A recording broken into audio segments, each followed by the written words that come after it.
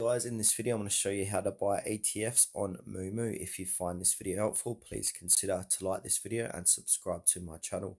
In saying that, let's just jump straight into the video. Alright, what we need to do is open up our Moomoo app, make sure to log in or to sign up. And now before we buy some ETFs or purchase ETFs, we need to deposit money. So from here we need to click onto accounts. Under assets, we've got deposit. Go ahead and click on deposit and then choose your deposit method. I'll leave a link in the description below how to deposit money into your account. Now, once we've done that, we need to click on the markets tab at the bottom. And then under markets, we've got overview, US, AU, click on ETFs.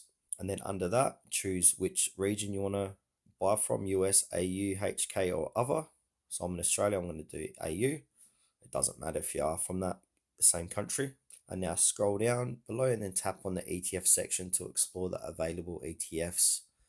So you can browse through various ETF categories such as index ETFs, thematic ETFs, commodity ETFs, and more.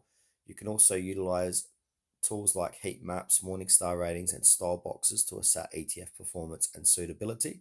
So now once you're interested in a ETF, so if I'm interested in a high dividend yield, so I'm going to click into it, and then we can sort by yield. So Vanguard Australia, I'm going to click into that.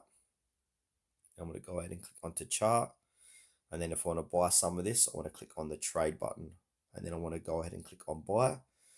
And then from here we can do order type. So we've got limit or market, we've got the price.